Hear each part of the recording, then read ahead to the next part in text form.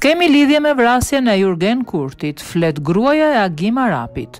Pas krimit të dieshëm në qendër të Tiranës, policia ka vijuar hetimet lidhur me vrasjen e Jurgen Kurtit. Ngjarja ndodhi mbrëmjen e 18 marsit në rrugën Beni në Tiranë. Bëhet e ditur se nga hetuesit e policisë është marrë në pyetje gruaja e Agim Arapit, pronari i picerisë në Durrës, i cili u vra më 11 prill 2017. Bashkëshortja e të ndjerit akuzonte dhe Jurgen Kurtin si një nga autorët e krimit, por krimin e mori përsipër kujtim ekonomi, i cili u dënua me 5 vite burg. Mësohet se ajo ka mohuar të ketë gisht në këtë vrasje dhe u ka thënë që të mos i hapin plagët e vjetra.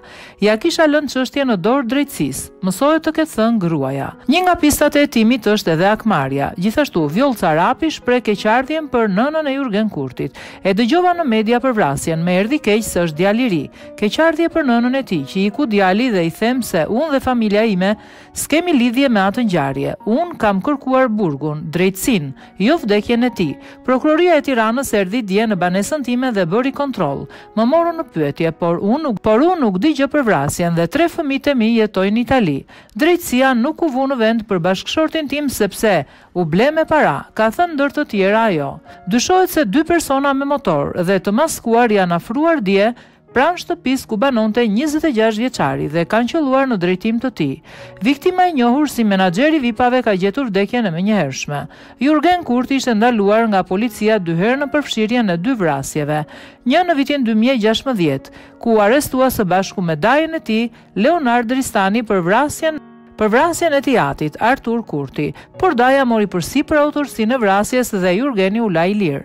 Një vit më vonë ai do të përfshihej në një tjetër ngjarje, kësaj here për vrasjen e pronarit të një picarie në Durrës, Agim Arapi. Ai është arrestuar bashkë me vjerin e tij Konstantin Ekonomi dhe vllain e tij Kujtim Ekonomi për vrasjen për motive pronësie. Por pas verifikimit të pamjeve filmike dhe provave në vendin e ngjarjes rezultoi se vrasja është realizuar nga 2 vëllezërit Ekonomi për motive të dobta, ndërkohë që dhëndri njërit prej vëllezërve, Jurgen Kurti, nuk ka qenë i përfshirë në ngjarjen e rëndë, kështu që u lirua.